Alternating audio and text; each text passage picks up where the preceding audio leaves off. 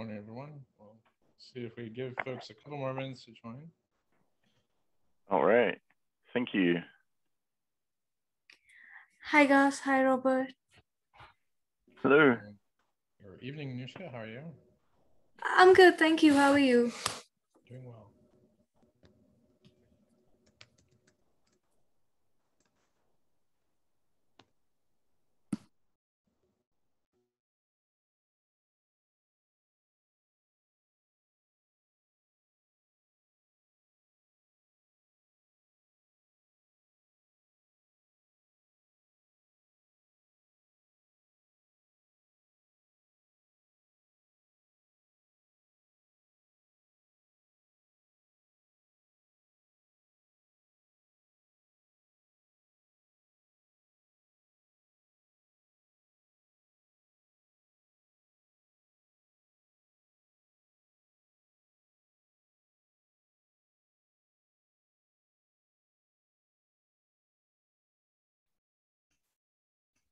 Hi, everyone. Good morning, Jaya. How are you? Good. Hi, Jay. Hi, Robert. Hey, Jay. Hi, Gus. Go ahead and get started, and others will probably join in.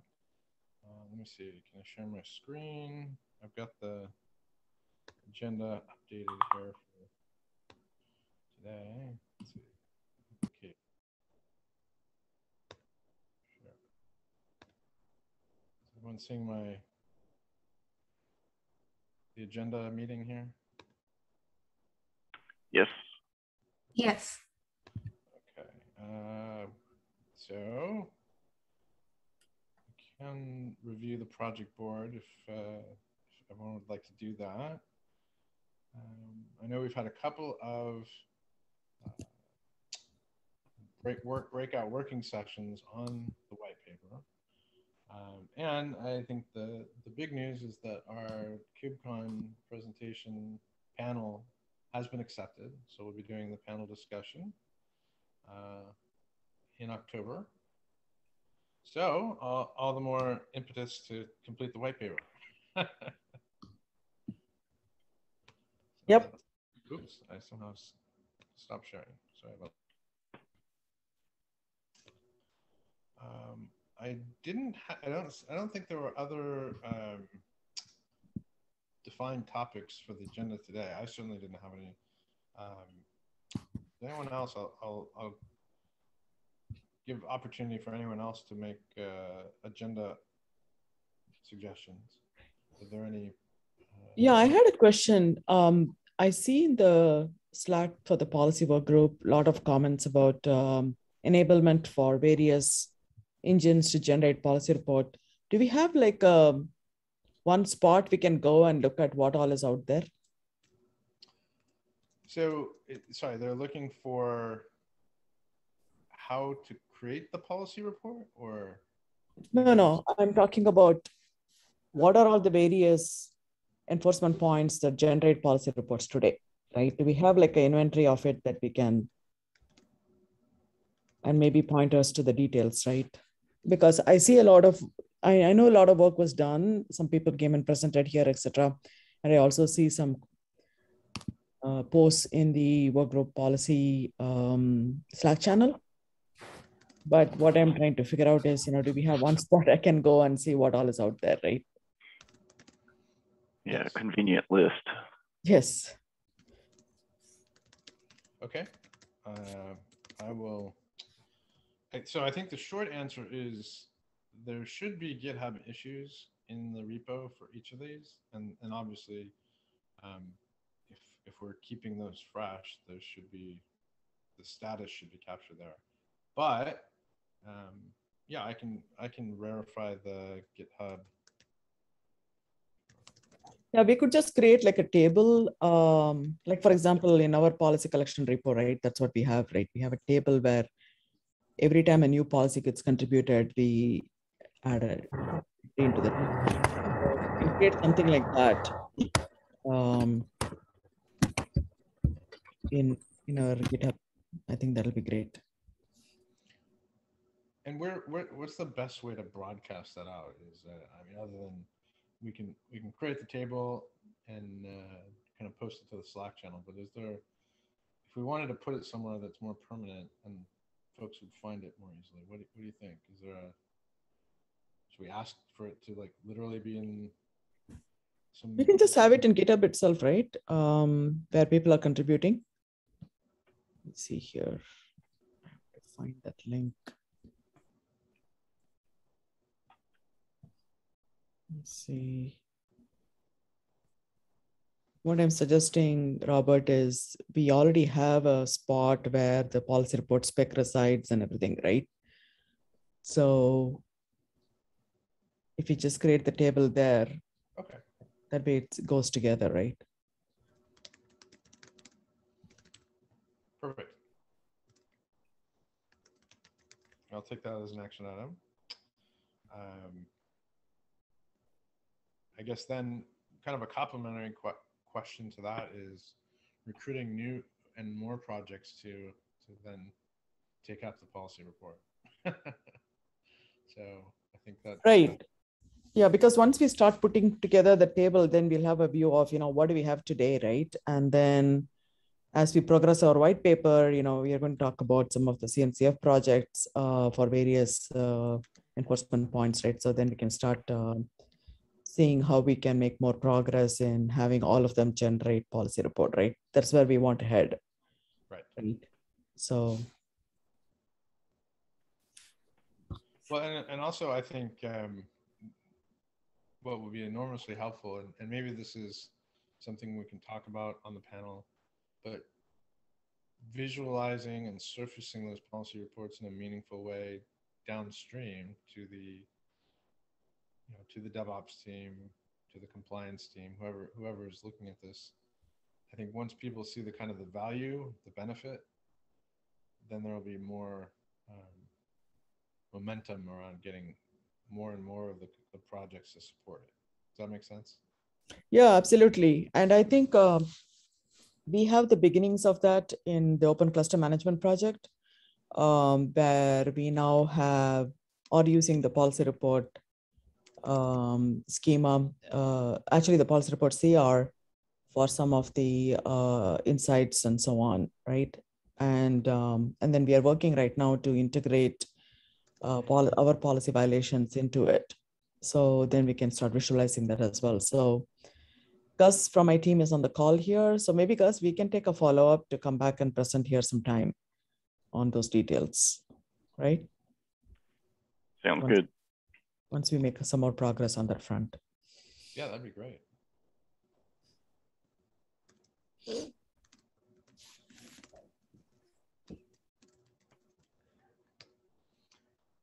Oh, sorry, typoed. Okay. Awesome. So I think that should be kind of a focus area for the next month while we're kind of polishing the white paper.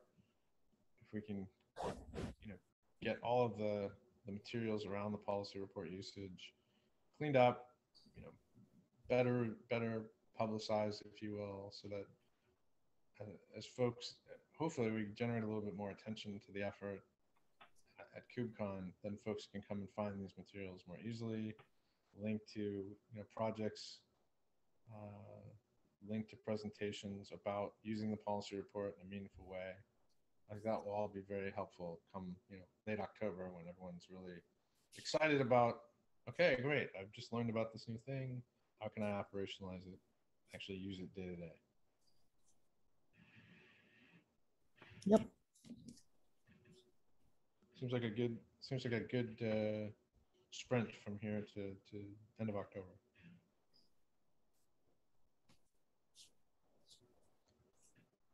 Is there anything?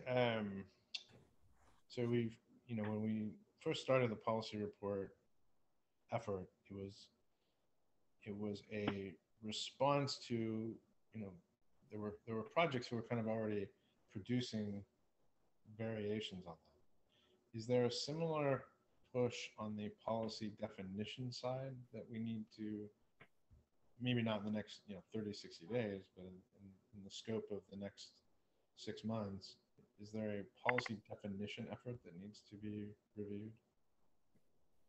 Or is that just now just everybody can use their bespoke Rego, YAML, JSON, whatever they want to use, and then we just let that fit the purpose, the right tool for the job, so to speak.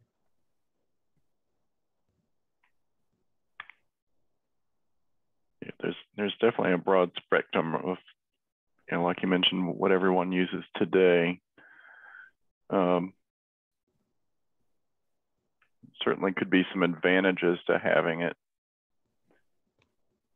some standardization around it, but I would imagine there certainly be some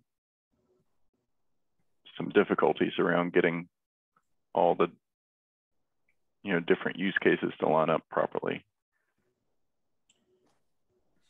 One project I recall, and I can't remember if it was OPA or Caverno, but I think someone had been looking at kind of everything compiles to WASM, and that kind of became, that might become like the de facto standard, and then arguably there would be a corresponding policy, asset policy, something CRD, so that you could actually deploy your policies and manage them on the front side.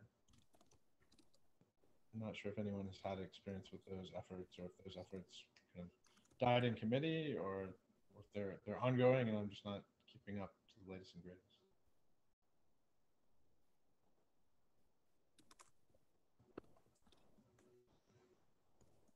Okay. Well, I will take it as an action item to kind of refresh efforts on policy definition side.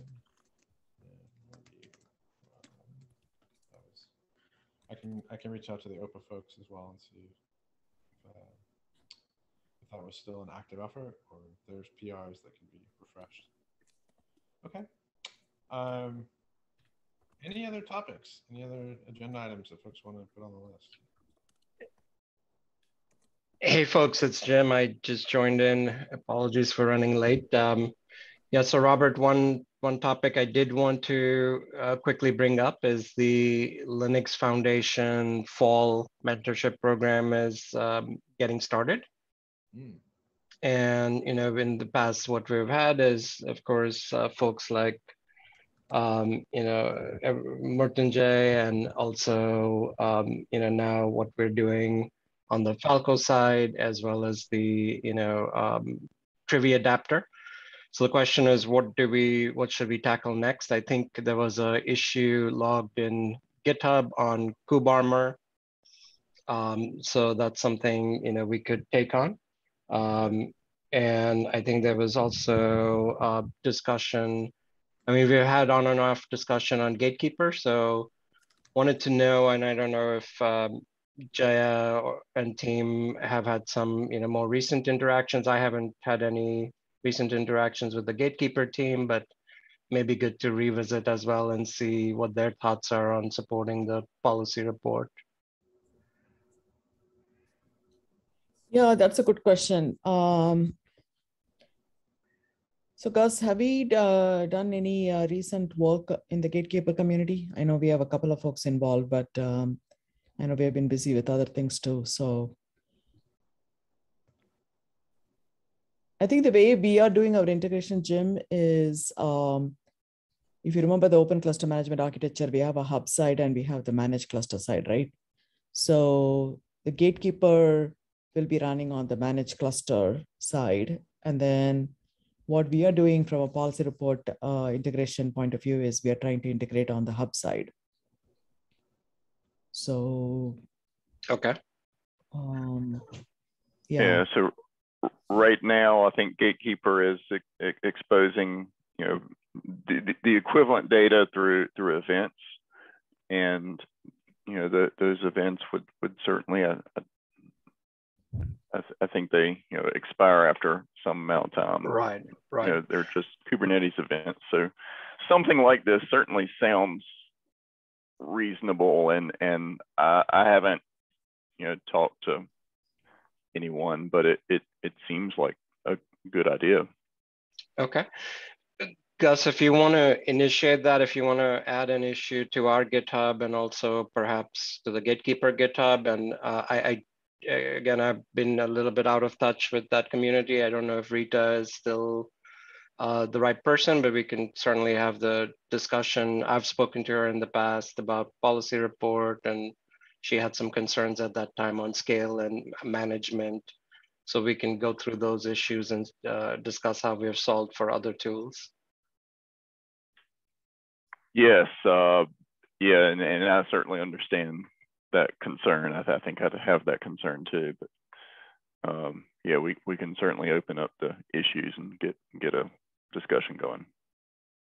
Okay, I think that would be great. And Robert, I think you had opened the issue on KubeArmor, right? I'm not sure if you've had any interactions with them recently, but certainly that could be that's a runtime tool, which we could look at supporting. Falco next generation, but yeah, I think so. I think they could be interested in that. I haven't spoken to them in any depth since the presentation, but I do have channels that I can reach out there.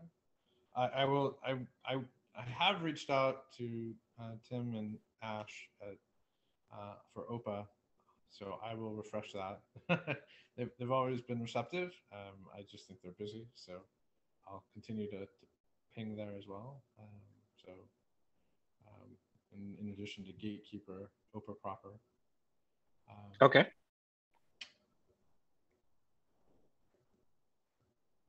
I know on the ingestion side, I see we might have Kapil on. So I know Custodian might be interested in consuming the policy reports, so not necessarily producing, but maybe both. Maybe producing and consuming. Generally, yeah, that's what we for various finding and reporting things in various systems. We generally want to support both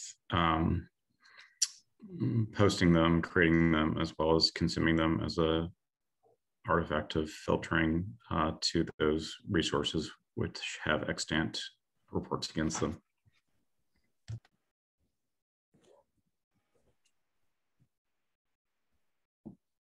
That be would the project be interested in Linux Foundation project? I was just pinging George Castro about this. I'm not fully aware what the details are for the mentorship projects. Like, what's the intent on the program itself? Jim, I can look that up out of band. I just don't know what the context is. Yeah, the program has a much wider scope, so it would be good to look that up and kind of see what it does. But from in the context of our working group, the idea is to and a few of the folks who are on, like Stephen, Anushka, Murtunjay, they're all either currently doing these mentorships or have graduated from them. The idea was to take the policy report and kind of show how we can adapt other engines, other tools in the ecosystem to produce the policy report. So we've mostly been focused on the produce side of it, but happy to look at the consumption side. And it's really based on, I guess, community needs, adoption, things like that. But the first thing to do is for maybe your team to evaluate and see if it makes sense and what that would look like. Yeah, I think Robert had mentioned previously that he had been looking at potentially adding custodian support for it, but so we had trailed off. Are there any extant open source consumers of the reports? There are, right? So there's a project called Policy Reporter, which was just recently donated to the Kyverno project, which can consume any policy report, displays that in cluster, also can send that to Slack or PagerDuty or other things. So that's probably the best thing to look at. Great, thank you.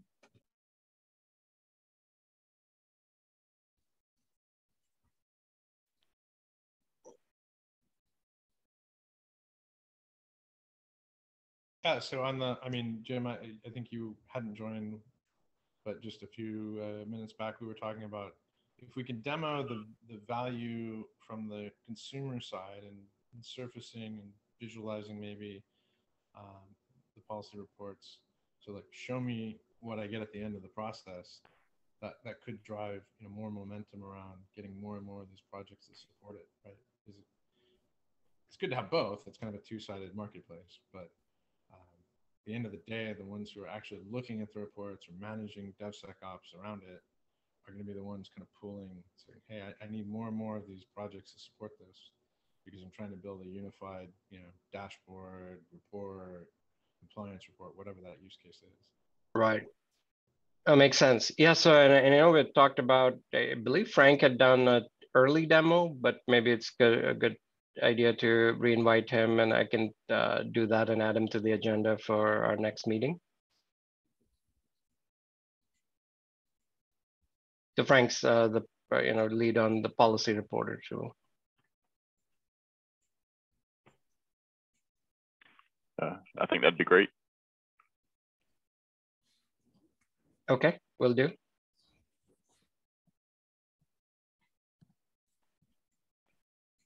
Any other topics for today?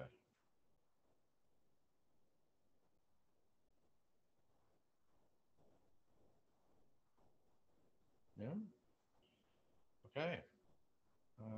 So I have a couple of action items for me. Sounds like Jim. So you'll kind of shepherd the Linux Foundation discussion forward. Is that? Or is it? Yeah, absolutely. So let's decide on, KubeArmor and Gatekeeper OPA, and Kapil, if you want to get back to us on the, cloud custodian side and see what makes sense. We can, I'll then file the Linux Foundation requests based on that. Sounds Hey, good. Jim. So Gus and I were talking earlier today in a different context about QBScan. Have you guys looked into that? I have not. I'm not familiar with it. Gus, do you want to give it like a quick executive summary of what it does, since you have played with it? Yeah, so QBScan is focused on what they call risky roles. So it highlights any roles you've defined as either, not a concern or kind of a warning or critical based on some definitions on certain types of roles being risky, like access to secrets and things like that could be higher risk than a lot of other things. It's just a standalone tool, and you run it and it generates a report on your console. So there's no Kubernetes feedback. It's all just a visual feedback that a user can see. And I think I'm not sure how active the project is. When I submitted a PR some time ago, it really took a long time to get any kind of feedback. So I think that would be the main concern with that project, although it would be something useful to consider. And it's KUBI scan. I could probably look up the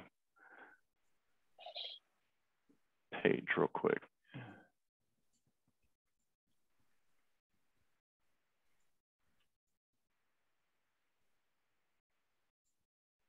CyberArk QBScan. Oh, CyberArk. Okay. I know. Is it? What's that? Fairwinds. Don't they have something similar? I know they have several tools. Can't remember the name. There's also not in a Kubernetes. It sounds like it's very similar to like an IAM access analyzer. If you're familiar with AWS stuff, kind of scans all your IAM roles and looks at inherited, trust relationships, and then decides, if something has more privileges than it should, it generates a finding, that kind of thing.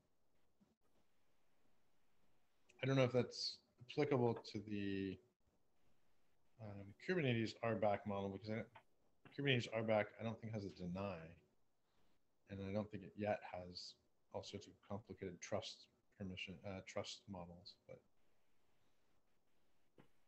cool, take a look.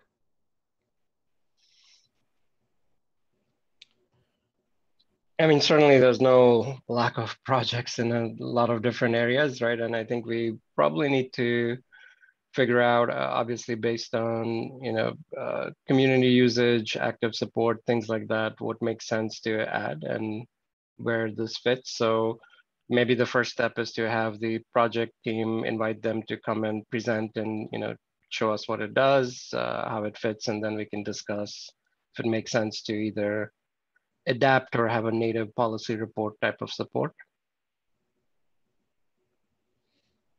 Yeah, no, I think that, in general, I think that should be the flow. Like, if someone sees an interesting tool, we should probably reach out. And I'm happy to do that. Reach out to the project, see if they're willing to come give a presentation. And then based on that, pitch them on the benefits of the policy report, but hear their feedback and concerns and or suggestions, so that'll make the spec better over time. And then, right. Yeah, if it kind of graduates in kind of a mini CNCF process, if it kind of graduates to the level where there's a user community and a lot of engagement, then the Linux Foundation mentorship might be a way to keep building out adapters.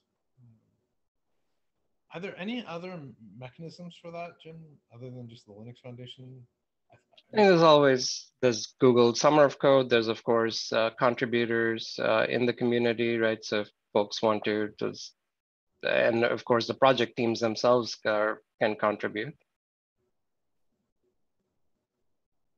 So Jim, how does this Linux Foundation Fall Mentorship Project work? You just submit a proposal and then there is a review process and...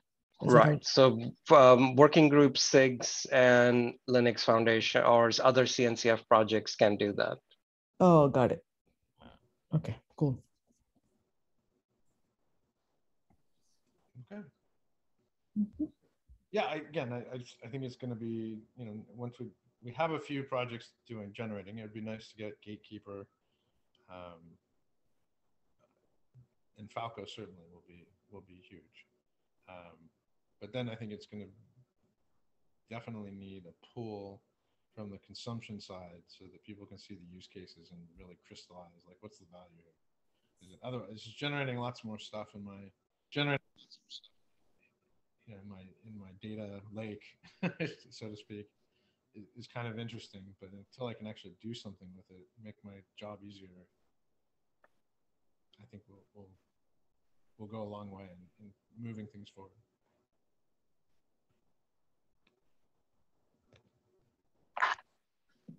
Cool. Hello. Hi, this is Anka. Hi, Anka. Sorry, I couldn't join earlier. Glad to have you. We're just about to wrap up, unless other folks, Anka, unless you had any topics to add. No, I just wanted to mention that I'm in Romania for the month of August, so I see all these invites for writing the paper, the white paper, and it's always like 1 a.m. for me, so so I wanted just to get an update if I have to do any changes, if you got a chance to look over what I wrote, and if there is any feedback on updates. Yeah, so I did look at what you wrote. Looks good. I think probably Romania is GMT +3? 7. +2, I think. Now it's 6:30. Okay, so yeah, so I think you and I can, anyone is welcome to join, but I'm typically up early Pacific time, so I think we could probably find a working session. Okay. Okay. So you have work to do to merge things or so on, so we can schedule something to. Yeah, let's schedule a half hour, or maybe an hour max. Excellent. Okay, thank you so much. That's all I wanted, because I miss all of those and busy otherwise. I didn't get a chance to sync with you guys. Okay, thank you. So I'm looking forward for a time that works for you. Fantastic. I'll reach out to you. Okay. Thank you. Bye. Okay. Hi everyone. Can I just take a minute and showcase a few updates on the Falco adapter? Yes, please. Do you want the screen share? Yeah, that would be great. Great. Let me hit. How do I stop share? Share. No, let's see. Did you take it or? No, I'm not able to share till. Okay. Sorry, I'm not a Zoom expert. No, So I have also noticed that Zoom started to ask for authentication. This is something new. I'd never used to ask before. It's not super new, but okay. Well, I mean. Okay. It was new to me. Yeah. So it's a new setting on this Zoom, because for me, connecting to this Zoom, it's the first time I'm asked to authenticate. So okay. Yeah, it's been asking for authentication for a little while. Okay, so it wasn't just me being on the blacklist. Okay, thanks. No. Okay, Anushka. Actually, on that topic, would it be useful to actually update the working group README with regards to the meeting link to actually note the password? I thought it was in there, the 7s, but it is not on this working group meetings. At least I didn't see it when I guessed using the tag security one when it happened to work. Otherwise, I would have been locked out as well. Got it. Well, there's a third rail you're touching there, which is. Oh, I see. Okay, I see. I used my Google one. Okay, thank you. No, I'm trying to get the Kubernetes infrastructure to get us our own Zoom. So I'll try yet again. This will be the 4th try. But I may just make the executive decision that we're just going to use this new tool and go rogue a bit, because this is kind of getting ridiculous. But anyway, Anushka. Robert, did you reach out to Christoph on that? Because he should be able to help us. I did, but anyways, we'll try one more time. All right, thank you, everybody. So Jim and I, we've been working on Falco Adapter and integrating that to Falco Sidekick as another output called Policy Report Output. I have been in touch with Gus and Thomas, and we have been working on this. Right now, we are able to create, we are working on a draft PR in Falco Sidekick, and we are able to create a policy report which has all the alerts generated with a specific namespace, and a cluster-wide report which has all the events without a namespace or pod information. So we will be working on further more updates, which I'll just tell you about after a quick demo. So that's policy report enable, and it's creating a dummy policy report and dummy cluster policy report. I just went ahead and got a few events from Thomas's fake generator. I am also working on getting these events from Falco itself.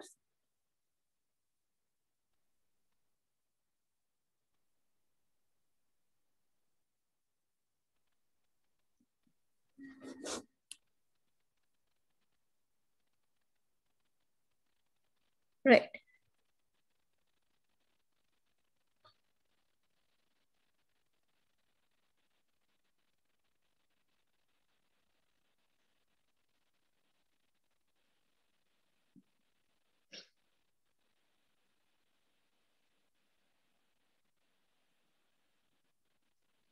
So that's my policy report, and the other one is my cluster policy report. So yes, that's what we have right now.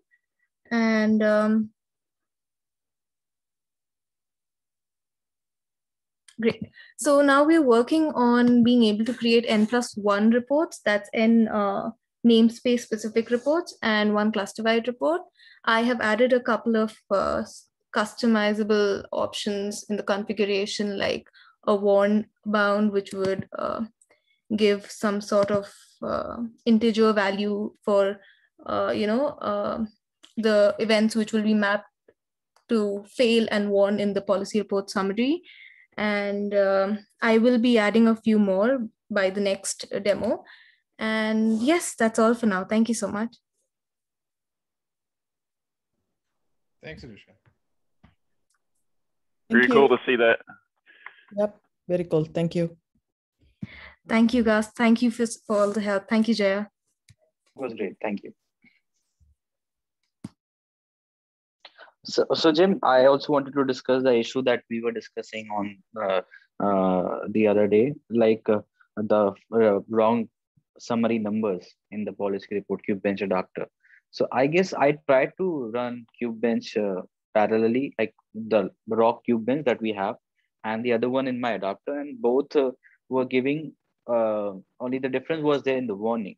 So if we look at it, as I mentioned, as I have sent the screenshot even in that GitHub repository issue, what happens is that 3 warnings are being missed. And when I checked it, like whenever it is running inside our policy report, like inside our custom resource definition, then it's not showing those 3 warnings. Otherwise, it's adding those 3 warnings additionally when we are running it raw. So I checked it in the job.yml, and I haven't seen any update since the time we have embedded it. So I checked. I will try to look. Last week was a pretty hectic due to the internship and my university exam. So I will look into that issue again this week, and hopefully by the end of this week, we hope that will be resolved. Okay. Yeah, that'll be great. Thank you. Yeah.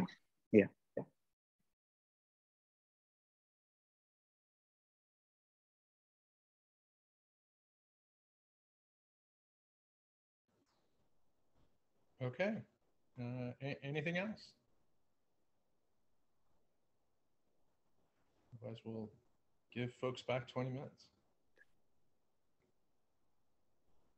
Sounds good. Thanks, everyone. Yeah. Thanks, everyone. Bye. Thank you. Take care. Bye. Cheers. Bye. Thank you. Bye. Bye.